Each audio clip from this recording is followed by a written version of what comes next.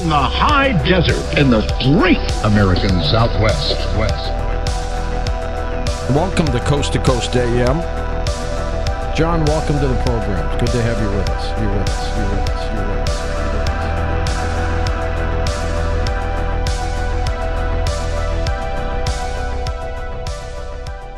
Welcome back to Coast PM, the number one unofficial Coast AM podcast. For any new listeners, this is a podcast where two brothers analyze the world's largest overnight paranormal radio show called Coast AM. My name is Paul, and I'm the guy that listens to this inexplicable radio show here with my brother. Hey, it's Chris. I'm the Abbott to your Costello, except I know who's on first base. Hey, yo. Hey-o. Good one. That's Hey-o. throwback. Yeah, We love a throwback for you. We love a good throwback. Yeah, well, dude. Chris, What do you got? we got an episode today.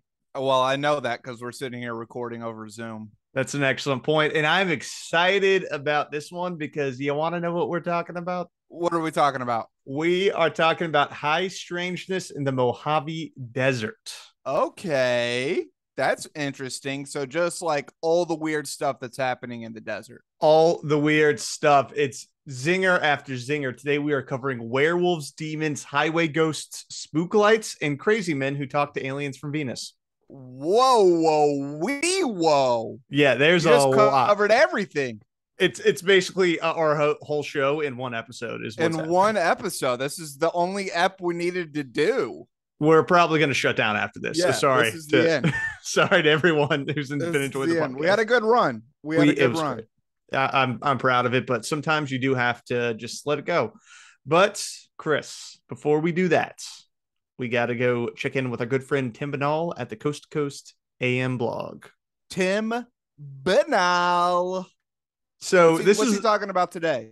This is a fun one. Okay. The headline of Tim Banal's article: Bizarre silent clown report leaves Washington neighborhood unsettled.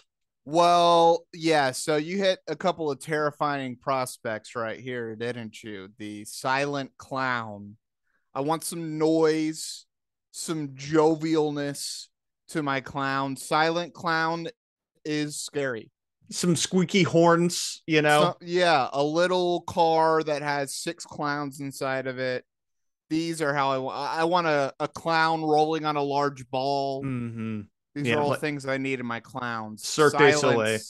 Yeah, silence is not one of them. Well, Cirque du Soleil is a little bit more of the silent clown. That's true, but they are doing fun things, you know, climbing up poles and whatnot. Yes.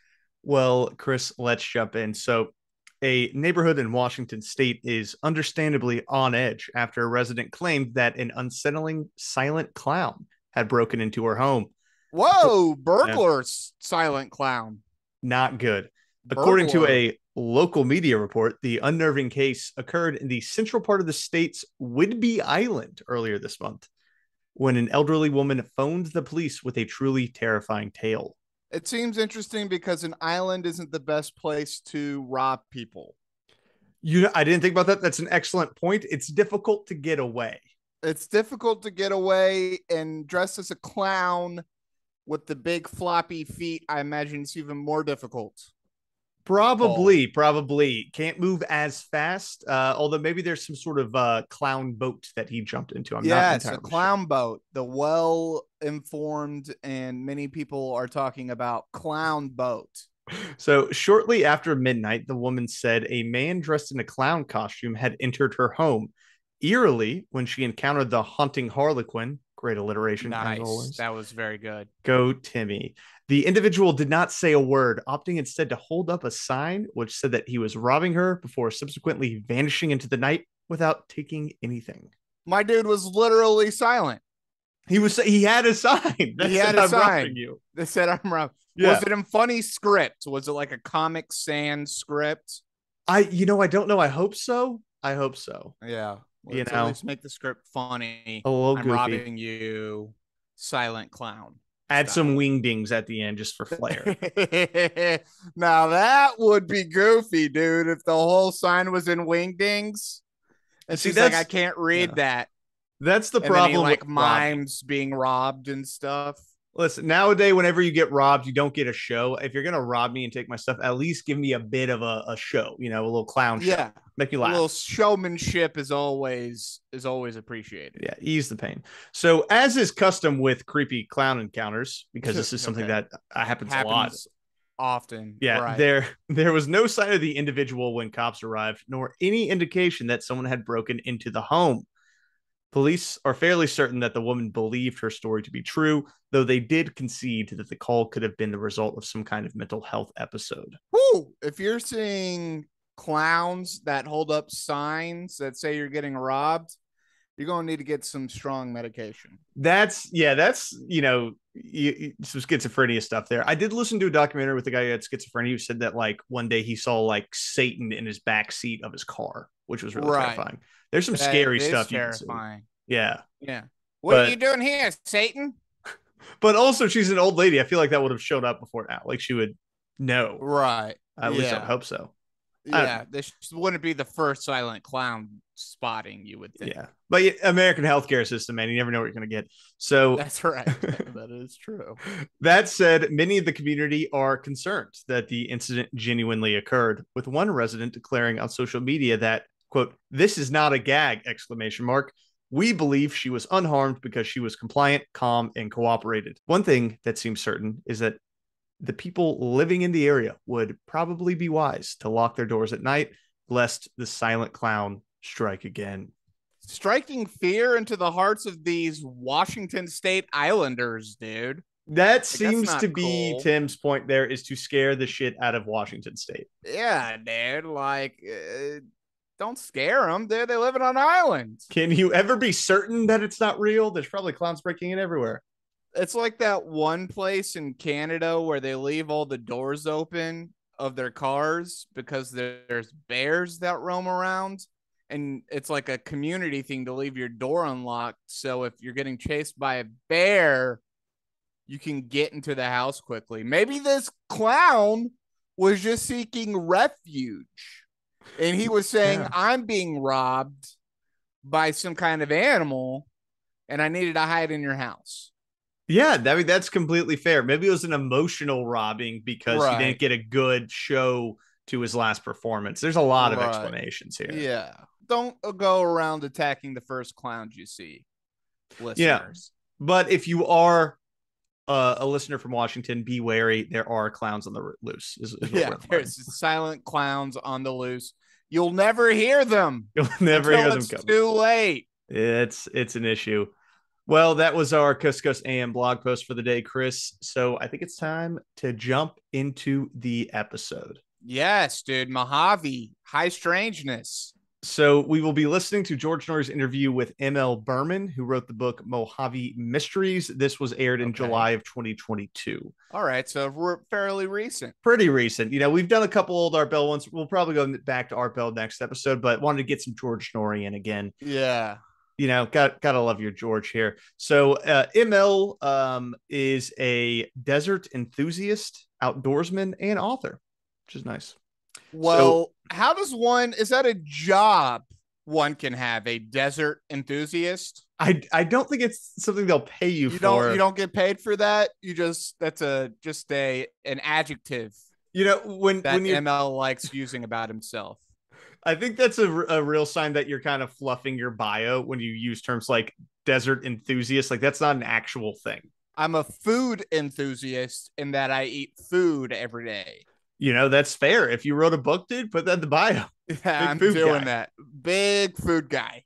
So you can find his book Mojave Mysteries on Amazon for $6.99, and he also has a YouTube channel called Mojave Mysteries, which is nice. Oh, there you go. Keep it simple, stupid. Yes, and the other things that he writes, because he does not just write nonfiction books about paranormal happenings in the Mojave Desert, he also writes Western horror novels about a cowboy monster hunter.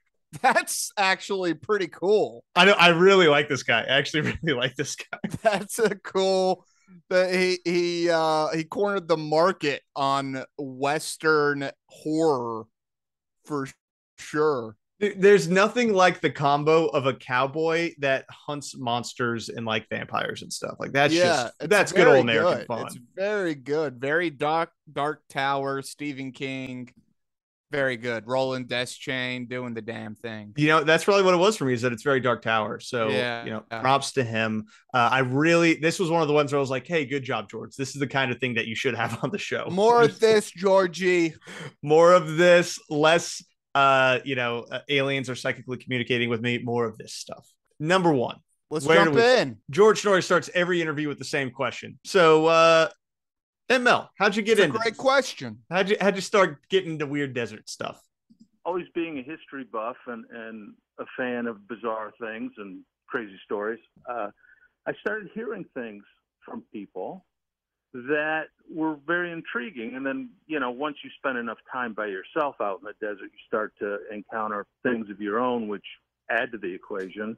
So I think that's fair. If you do spend a lot of time by yourself in the desert, you're probably going to see a bunch of weird stuff. You're going to see a bunch of weird stuff, and you're going to be around other weird people who also want to be alone in the desert.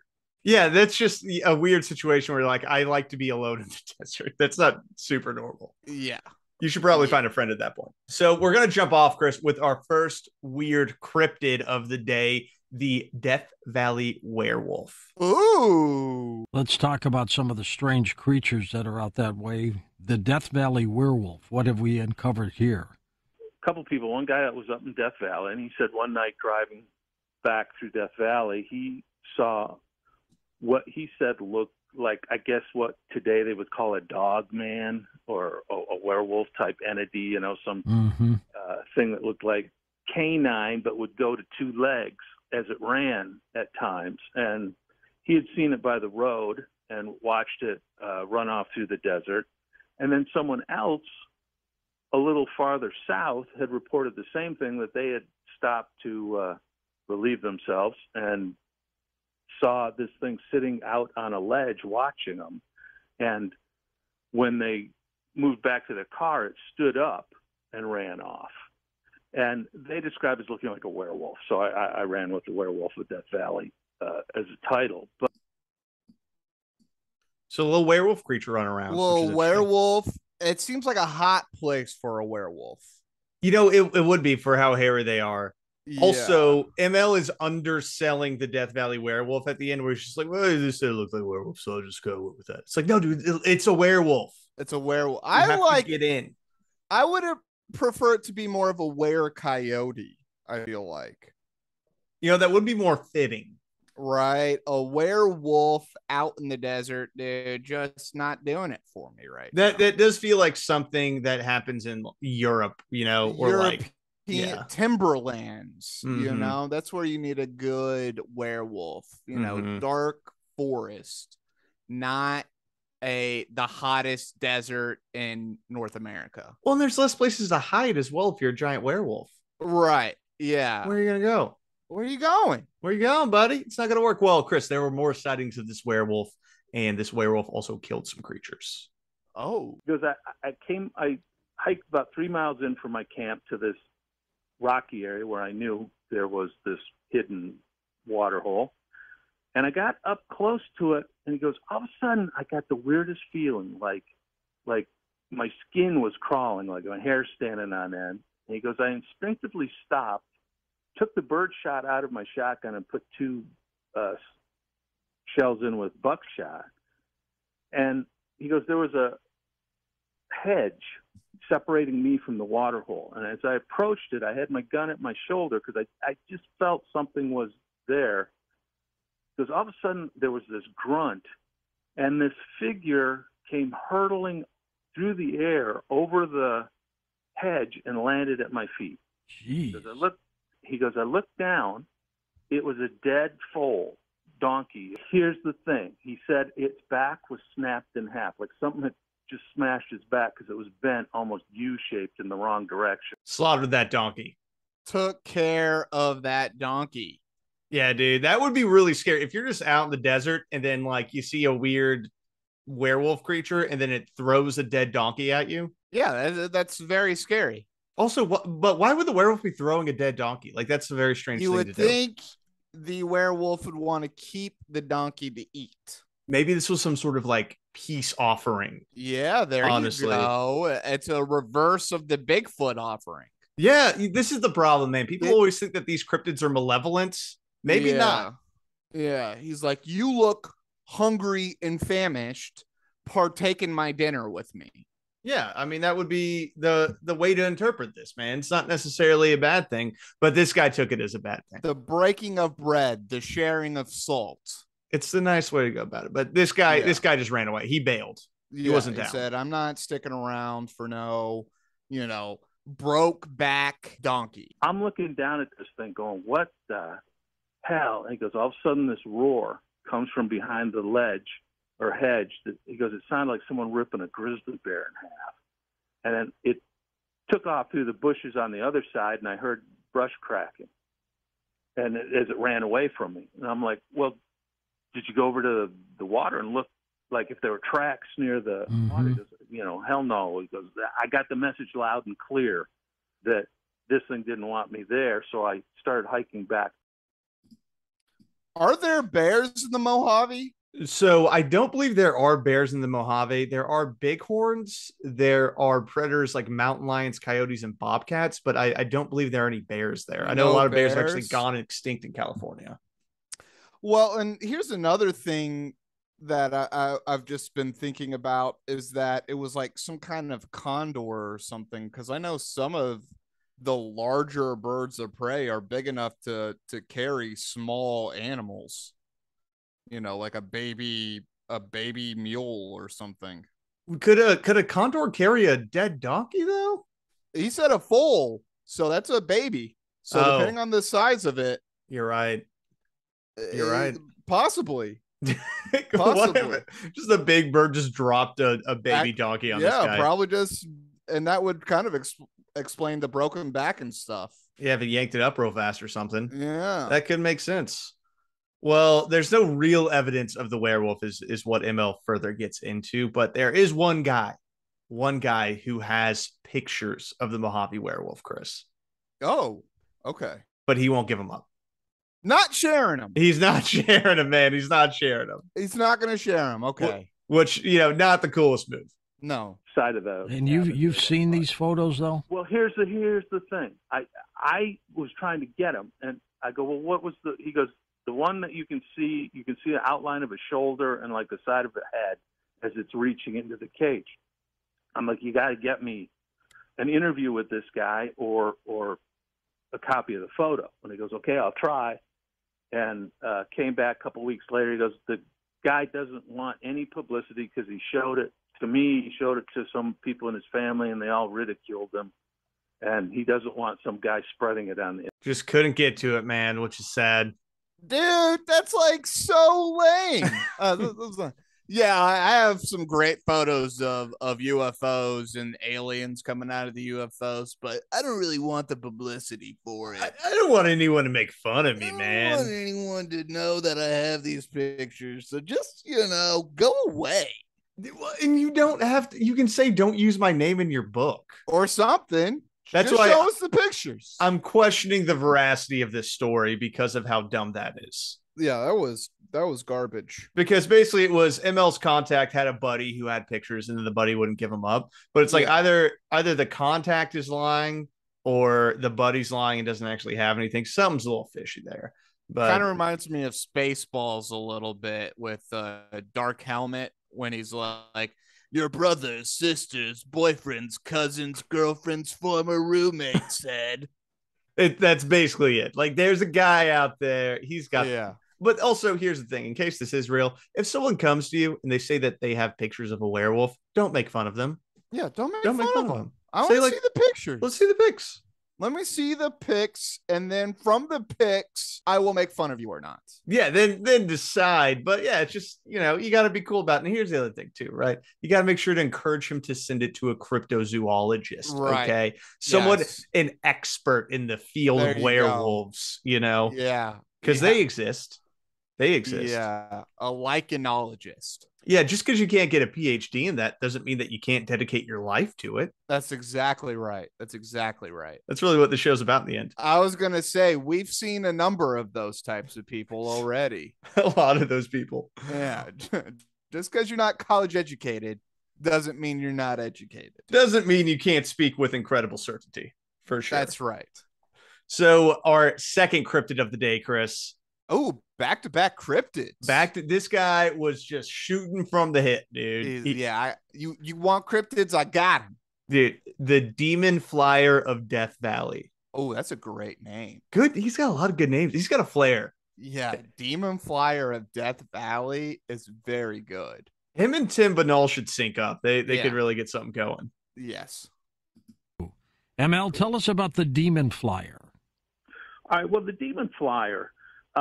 Originally, I had gotten an email from an elderly gentleman up in Death Valley who had a cabin. And one night coming home, he had seen this thing on the side of the road picking at some roadkill. And when he got up to it, it stood up and turned around. And he described it as looking like about a 5-foot tall, black, leathery skinned, what looked like a winged human, but without arms. And that its face had red eyes, which they all seem to have red eyes for some reason. And it looked female. And it hissed. He actually audibly heard a hiss, and it took off into the air. Oh, that's interesting. That's pretty cool, though, dude. That one's pretty weird, man. It very much sounds like Mothman, honestly. Yeah.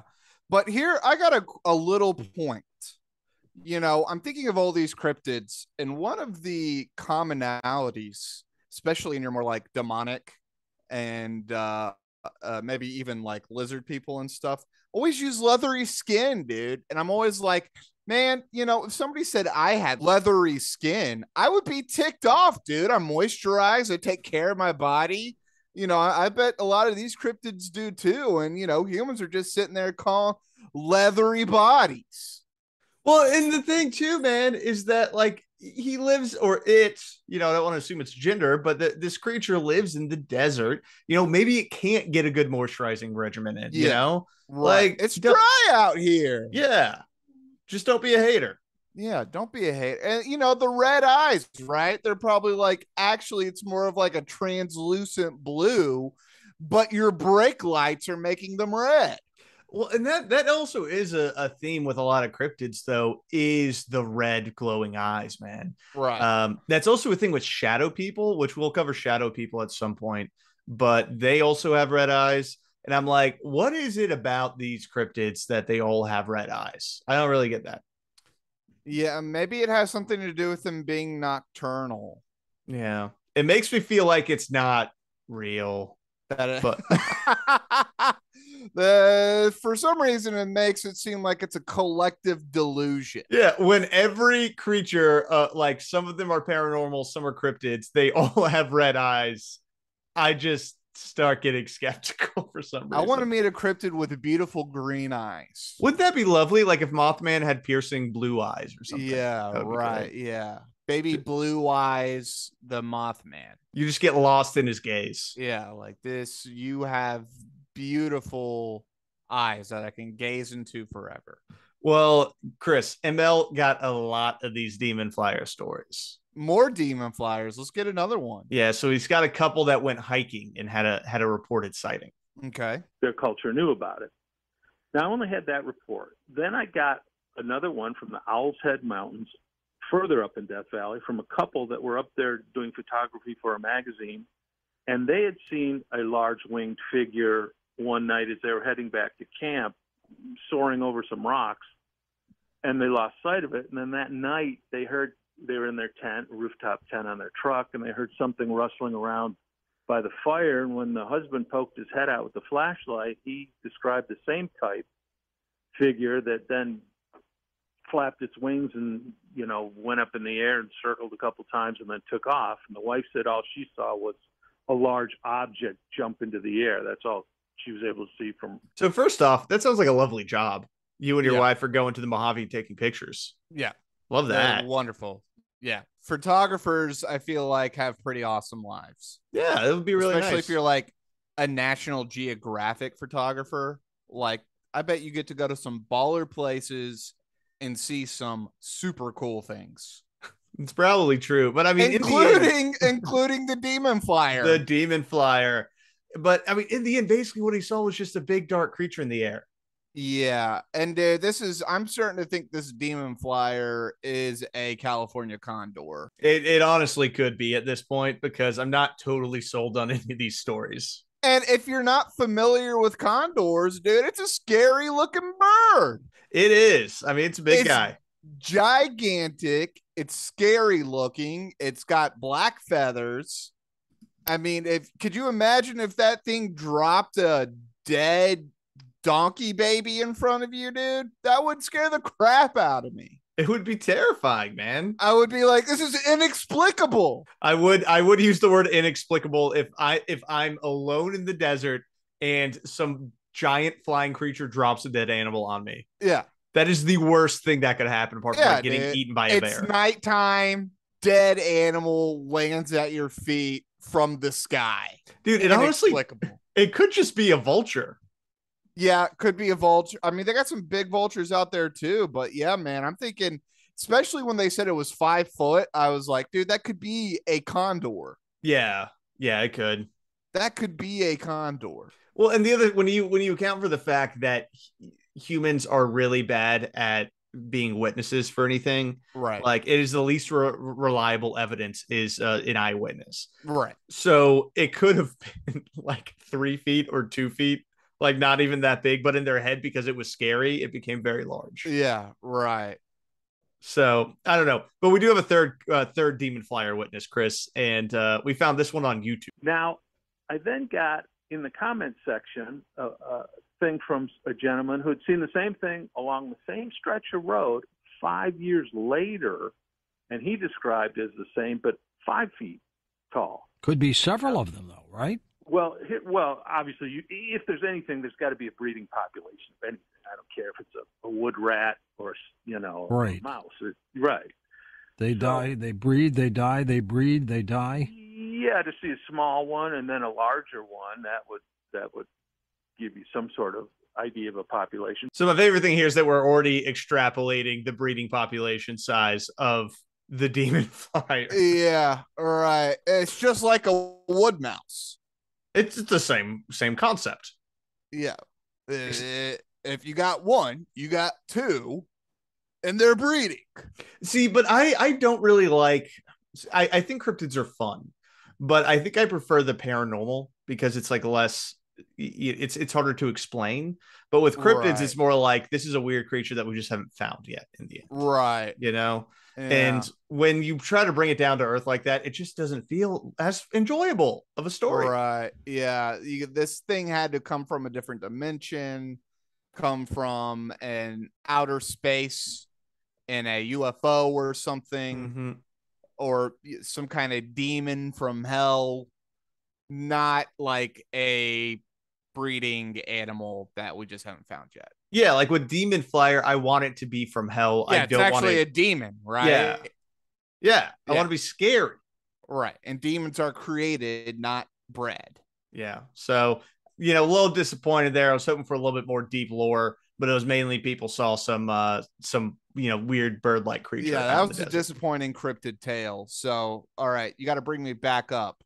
All right, Chris, we're coming back with Hitchhiker Road Goat. There's got to be so many of them. There is a long phenomenon in America, apparently, of travelers seeing ghosts on the road. Absolutely. I wasn't as familiar with this. I know it is kind of like an archetype in movies and stuff, but apparently these sightings are like all over them. Scary one. The road ghost phenomenon. What is that? That is, I get a lot of stories from truckers. And truckers, obviously, because they're out at all hours of the night, and they're in some pretty forlorn areas. And a lot of times it takes the form of they'll see a woman by the side of the road, or what looks like a woman. When they get up to it, it either wisps away or just steps back into the shadows and then isn't trying to get a ride. And then some people have described that they, actually stopped to see if they needed help, and the woman or figure would just let out a blood-curdling scream and run off. And so this one actually scares me a bit. Yeah, that's a little terrifying. Yeah, and I listened to this while driving at like 11 p.m. in the Oh my backwoods God. of Yeah. my state. You were waiting for somebody to pop out and disappear, weren't you? My head was on a swivel because I was like, "Oh my god, dude, is there a road ghost out here?" Yeah. I'm not trying to mess with it. Well, here's the thing, dude. Even country people walking down a highway at 2 a.m. at night, even if it isn't a ghost, is scary. That's not who you want to be around. That's not what you want to be doing. If they're real, yeah. if they're well-to-do country folk, they're in bed. They got work in the morning. Yeah, there's not many good reasons for you to be walking on a highway at 2 a.m.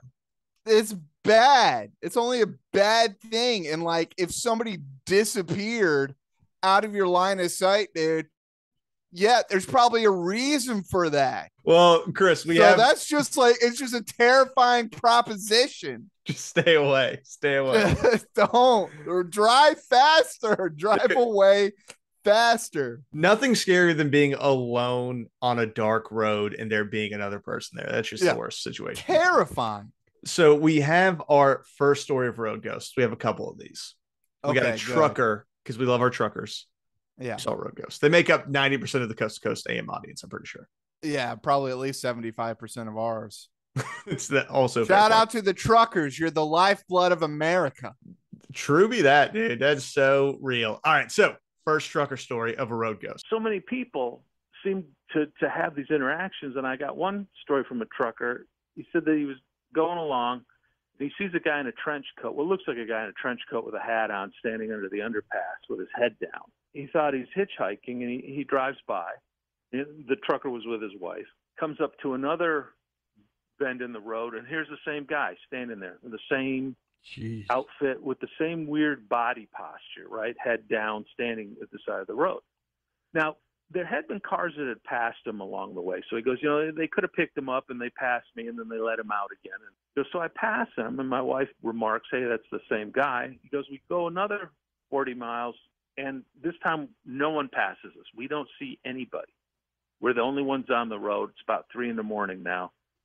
Because we come up to a turn, and there's the same guy standing at the side of the road with the same weird body posture, the same duster and hat. And he goes, he had his head down, but this time when we went by, he looked up. And he goes, all I could see was this real gaunt, shadowy face. And my wife was like, that's don't freaky, stop, ML. Don't stop. Don't stop. Keep going. That's a good one, dude. That's a good ghost story. That's a pretty good ghost story. That's fun because I also like ghost stories when they aren't too much. They aren't like totally crazy. They're just like uncomfortable. Right. Yeah. No, I mean, could you imagine like every 20 to 40 miles seeing what appears to be the same guy on the side of the road, dude? That's weird, man. That would be a good act one of a horror movie. Like, that's a good intro to make you uncomfortable. Very good. Yeah. Very positive stuff there on the storytelling scale. Yes. Need a good backstory for the duster wearing, guy on the side of the road, man. I'm gonna have to think of that one. Dude, write it up, man. That'll be our next project after the CIA musical about JFK assassination musical. Yeah, then we'll break out the road ghost horror script. Yes. So we're not stopping there because this guy just blew past the road ghost, right? He wasn't messing with it. No, I'm not picking him up. We got some guys who decided to pick up the road ghost. Picking up the ghost. Yes. He picked up a woman hitchhiker and she's sitting there quietly and he looks over the second time and now she looks like a corpse and he nails the brakes and when he looks again she's gone. And then when he stopped at the truck stop, this little diner, not really a truck stop, further down, the waitress said, you look kind of shaken, what you need coffee or whatever, and he because you're not going to believe this. And she goes, oh, you saw her too. Oh, geez. And he's like, what? And he goes, the rumor is she was some girl that was killed on the road. And now she's still there. Yeah. Haunts the road, dude. That's a bad haunting. That's a bad haunting. Highway ghost That's a terrible haunting, dude. That's a bad. You don't want to get that haunting assigned to you. Dude, it's a bad gig, honestly. I'd much rather have the haunted house gig. At least you get to stay Haunted indoors. house gig. Even like a haunted like natural area would be better. But a haunted highway ghost? Haunted Boring, Yosemite. dude. I would do, yeah. Yeah. All you get is like people throwing out their McDonald's bags, dude. Poopy diapers. It's a lot of littering. That I like the idea that there's a ghost that just haunts people who litter. Maybe that's right. That would be nice. That would be a positive thing the underworld could do for us. Yeah, protect the environment. Yeah. Remember, Coast to Coast PM listeners, if you see something, say something. Is that about littering? I always thought that was about like spying on your neighbors. No, it's purely about littering. It's only littering. Okay. I thought that was like some McCarthy era stuff. No, absolutely not. It's about road ghosts. I would never be pro Joseph McCarthy on this podcast. Can't do it, man. Can't do it. Well, we got more guys that try to pick up the ghost. All right. Yeah. Said that he stopped his truck, and because the girl was standing there and she looked like she was in party clothes. That's what she described. He said, it's not something you'd be out in the desert in. And he goes, I thought maybe she got in a fight with her boyfriend and he booted her out of the car, and, the poor things. And he said that she came closer to the window where he could see and that she was covered with blood. And that when she looked up at him, she let out this hideous scream. And he goes, she totally turned into mist. She just like vaporized and poof. All right, dude. Definitely adding that to our horror story out in the middle of the desert, Road Tales. Well, and the thing about these stories too is that there's not really anything else that this could be. Right. Apart from just a straight up hallucination that someone had or them lying, it's a situation where like you pick someone up, that person screams and then disappears in your car, or someone approaches your car covered in blood, they scream and then they just turn into mist. For sure, dude. I would have peed my pants. It's not a good way. I would have peed all over myself, dude. Would have changed my pants. You can't stop for hitchhikers is what I'm learning. Dude, yeah, because there's a good percentage that they're gonna kill you, and then there's a decent percentage they're a ghost. What does that leave in that this is going to be a positive experience for me? Yeah, there's not much out there. This is a 5% positive experience. What percent of hitchhikers do you think are ghosts? At least 15%. That's fair. That's fair. So, and then you like that percentage? I do like that. I don't know why I think that's fair, but it just feels right. That 50% it feels like an accurate number. It's not too much, but it's not too little. Right. It's a sweet spot. Well, what's interesting too is that ML talks about road ghost sightings throughout the history of America, all the way back to colonial times when there would be like people on the side of the road with like a lantern or something that they would disappear. You get in the Conestoga wagon and you see the traveling drifter, right? Yeah, and the coolest one was there's a story of a guy, and it was during the railroad times. I think it was 1800s, and the conductor saw a man in the middle of the railroad with a lantern. So he had to stop the train because he saw him like way ahead. He stops the train, guy disappears. And then he gets the train going again, but it takes so long to get moving that when they turned the corner, the railroad was completely broken. The train would have crashed if he hadn't stopped. Whoa, dude. Yeah, that's a weird one too. Yeah, dude. That's a little like guardian angel, like protection spirit type thing, man. That's kind of cool. What if they're all just benevolent? Like all these people, like when they get you to stop, it's because you'll get into a car crash like in 5 seconds. Yeah. Like if he would have kept on going and didn't pick up the screaming banshee lady. Yeah. And like her screaming was probably right at the moment that he would have died.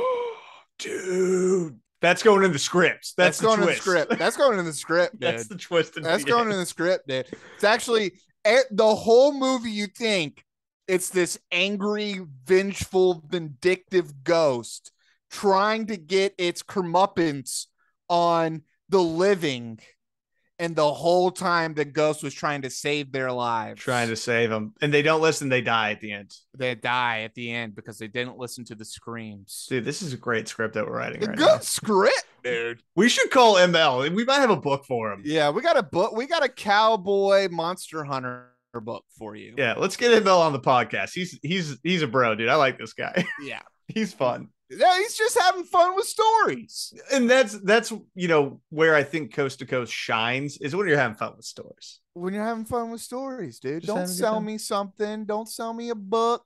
Don't sell me some kind of like poop pill or something, just sell me a story. Dude, well, there's a lot of here. Supplement ads in between these episodes that we haven't shown yet. We may need to diarrhea pill me, just give me some good stories. Yeah, Coast to Coast. You have no idea how many supplement ads and freaking like emergency preparedness food and all that stuff that I've had to listen to because of this show, man. Here at Coast to Coast PM, we will not hawk doo-doo pills. No pills being sent from us.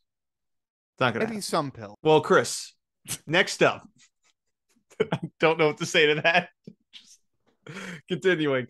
Okay, so moving off of ghosts, there are also these things called spook lights. Are you familiar with that? I have no idea what a spook light is. I'm guessing it's kind of like that swamp gas or something like that. Yeah, kind of similar. It's basically just like these balls of light kind of in the distance, but it's not UFOs. They're not like in the sky necessarily. It's more like close to the ground. Okay. So it's spooky lights. Spooky lights. Yeah. So this is something that George asks about, right? Let's get into these spook lights. And ML gives a very normie answer. He does not give us the it's ghost answer, which is kind of absolutely. Tell me about the theory. What are the spook lights out there in time slips? Spook lights was a term originally that a lot of the miners would use for glowing lights they'd see out over the desert. And a prosaic explanation was that it was discharges from heavy minerals like uranium deposits and stuff like that. The more folklore was that they were the ghosts of Indian shaman or miners that had been murdered. And now they've actually tying them more towards they tie it with earthquake lights, which they think the tectonic plates crushing granite release piezoelectric energy, which causes an electrical discharge. Originally, it was something that was considered a ghost, a spook. Now some people are more trying to give it a more secular, I guess, explanation that it's tied to geomagnetic or tectonic forces. So these lights are real. Oh, they're real. Yeah, they're very well documented.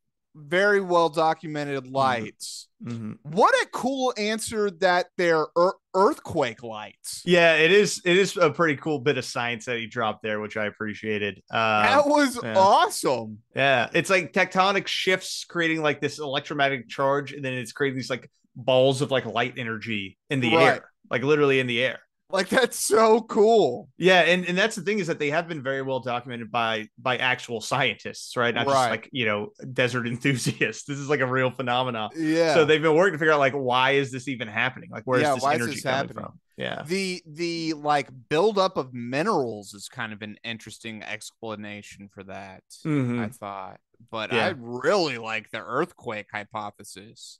Yeah, it's almost cooler than ghosts, honestly. Yeah, it's almost cooler than ghosts, dude. It's like a little ball of light from the planet, man. That's very cool. I also I yearn back for the old days, when I was just a simple miner in the Mojave Desert, seeing ghost lights out in the far distance. What would have that been like? That would have been a time to be alive. That would have been a time to be alive. You would have only been like 32 when you died, though. I wouldn't have made it very long, but I would have probably crippling alcoholism. Mostly alcoholism and gambling. And the only sex you've had was with a prostitute. If Red Dead Redemption taught me anything, all those statements are true.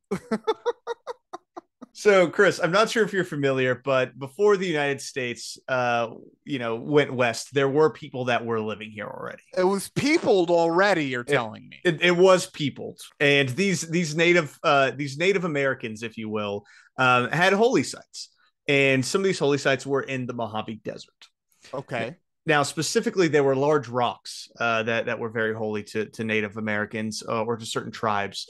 And an old white man came in the 1900s and decided to make those holy rocks into a UFO mecca of sorts in the Mojave Desert. Cool. So let's just take this and make it about aliens. Was basically what happened. White man's burden 1, Native Americans 0. So let's jump into the story of the Integratron. Originally, that was a Native American holy site that only the chief could approach the giant rock and touch it because it was considered an energy source. And then we had people starting to live there that claimed that they could charge batteries off the energy coming off the rock. And then a UFO guy took it over and said that UFOs came down and gave him plans for a machine to build, which he started to build, called the Integratron, which is out here. And it became a mecca for everything from New Age healers to UFO fans. But originally it started as a power center for a Native American tradition. Now tell me you looked into this, because I've got to know more. Oh, baby, I went down a rabbit hole on the Integratron. This is 100% real. It is still standing to this day. Integratron. The Integratron. Okay. Which is the most 1957 alien piece of technology you could have. You call it the Integratron. Integratron. So the Integratron is a 38-foot tall cupola structure designed by ufologist and contactee George Van Tassel. What is a cupola? Oh, I'll show you a picture of it here, Chris. So it's a domed type structure. Okay, so it's essentially observatory. It looks like an observatory, kind of. Yeah, if you've ever seen an observatory, it looks very similar to that. So it has windows along the side. It's white. It's domed.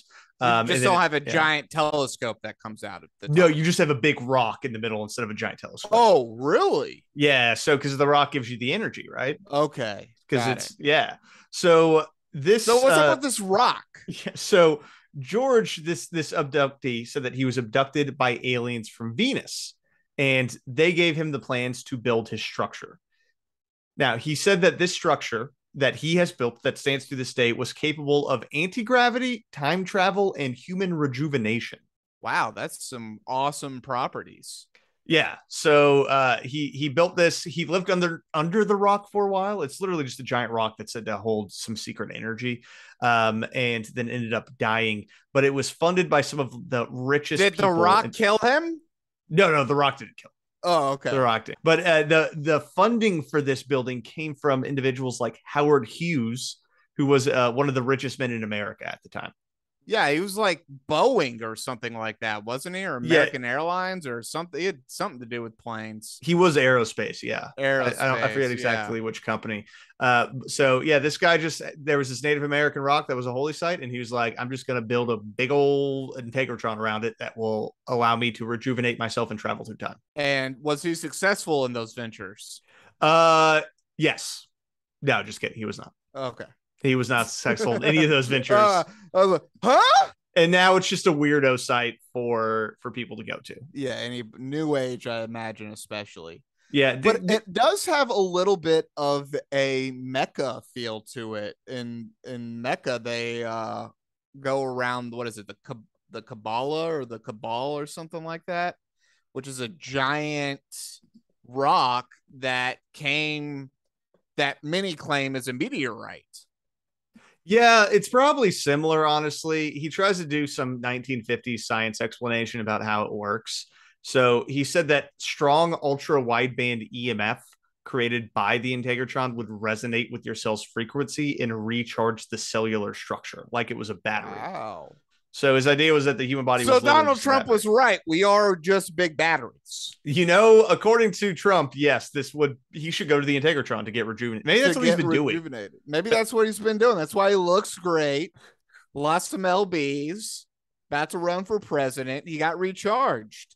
Yeah, but that is the Integratron, man. And you know, now it's really nothing there. They were apparently planning on turning it into a disco at one point, which is interesting, but it never ended up happening. Disco rock. Yeah, the disco rock. You gotta love it. All right. So, anyways, that ended up being a little bit disappointing. It's definitely weird, though. It's definitely weird. I was kind of hoping that there was like some healing properties to this rock for some reason. No, he's just a crazy man. No, just a crazy man with a big rock that he built a building around. Yeah. So, Chris, we got a couple callers. Okay.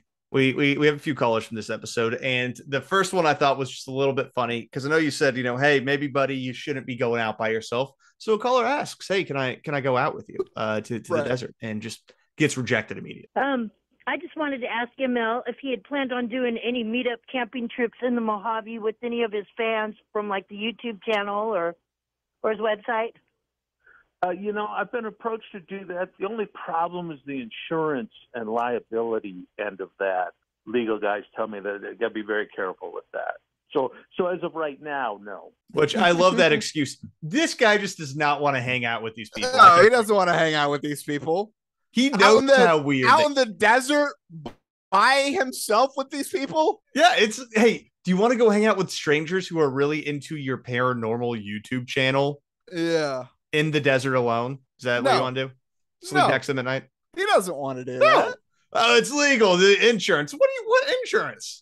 Yeah. What are you talking about? My team of lawyers is telling me I shouldn't do that. It's like, no, you don't want to hang out with these people. Yeah, this guy with the Mojave Desert book for $6.99 and his YouTube channel has a team of lawyers, apparently. Yeah, this guy is definitely an introvert, and like it's literally his worst fear to be surrounded by a bunch of people just adoring him and telling him stories that he's like, I've heard that one a million times.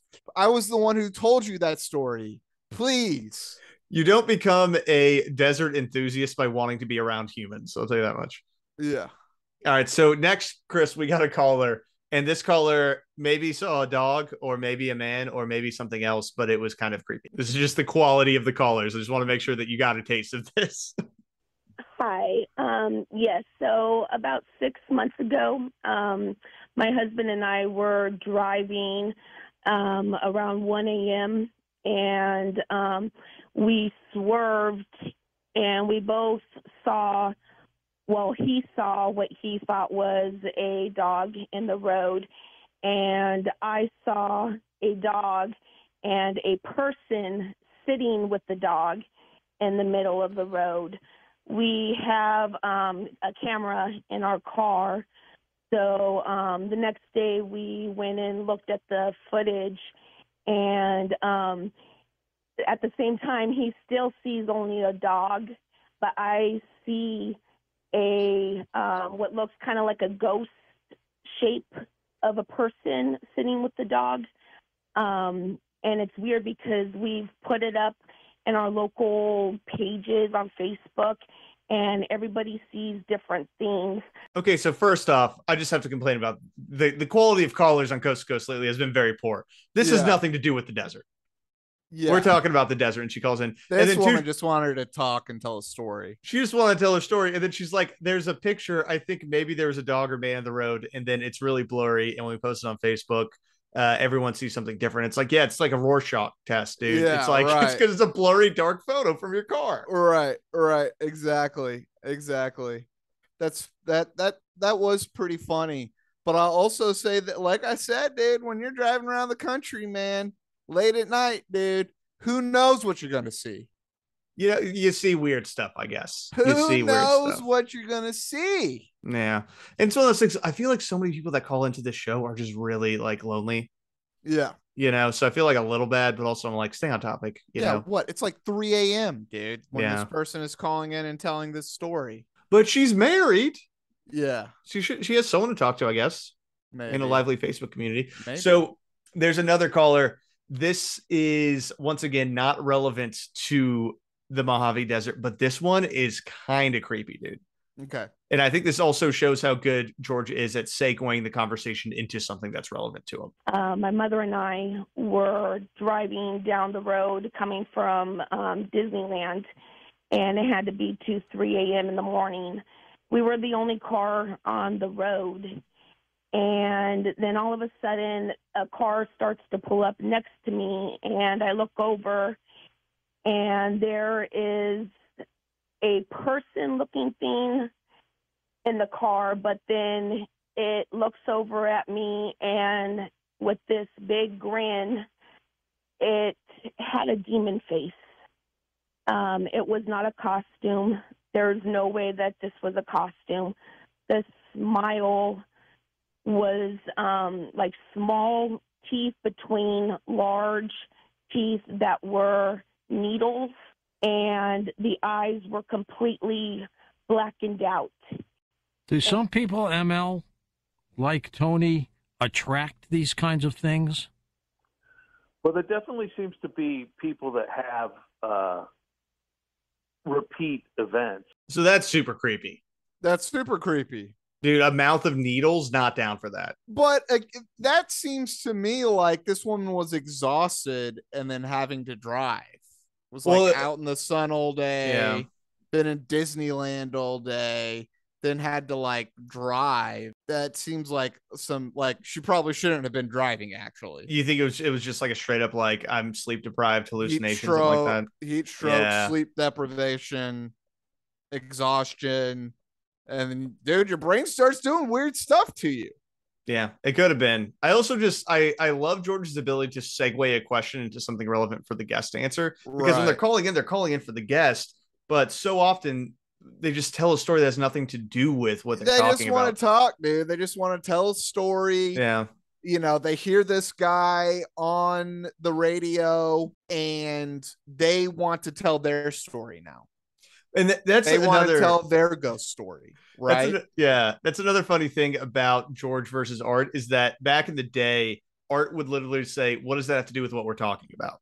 Like he would interrupt them and stop them, and George doesn't do that. So I think it just gives people free reign. So because they're not being shamed on air, they feel more comfortable doing it. Right. Versus I think back in the day, people didn't want to be shamed on air by Art, which would happen. But you know, this is probably why George has the job now. Is because there is something to that. It's these people consider George a friend now.